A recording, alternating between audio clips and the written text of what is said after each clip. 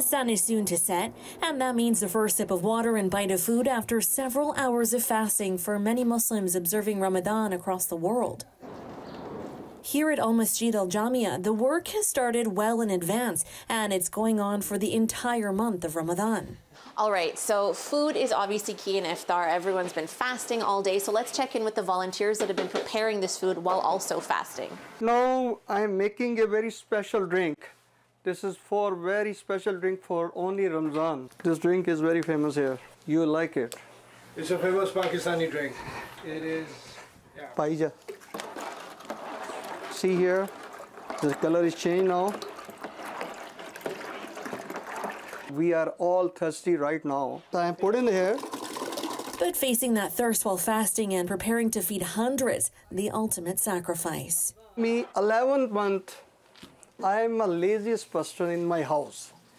My wife complained, you are asleep all the time. Somebody grab this.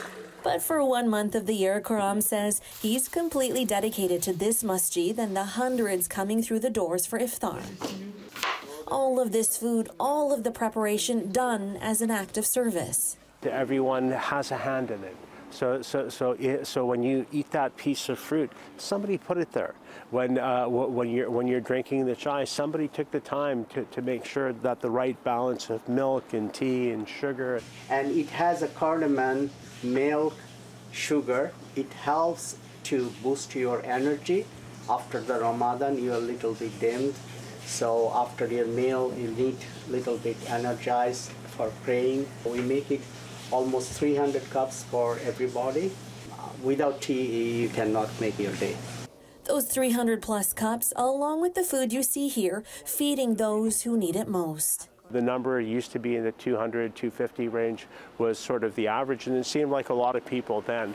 But now it's amped up to a higher number due to the fact that we have a lot of newcomers, we have a lot of refugees. We feel so good whenever we come here because we are Muslims, so we have to break our fast. And whenever we come here, they are really good. Their hospitality is also so good. Now the fruit, the chai, and the sherbet you just saw, that's just the beginning. Oh, my favorite. Oh, you're in for a treat today, guys. Yeah, it's a big treat today. It's a treat. But first, prayer. And then the meal. And then some more prayer. Giving thanks for the ability to share in a free meal prepared by dozens of generous volunteers. We are like a family. Without love, there's really nothing, and there's a lot of love in this place. Zahra, Premji, CBC News, Vancouver.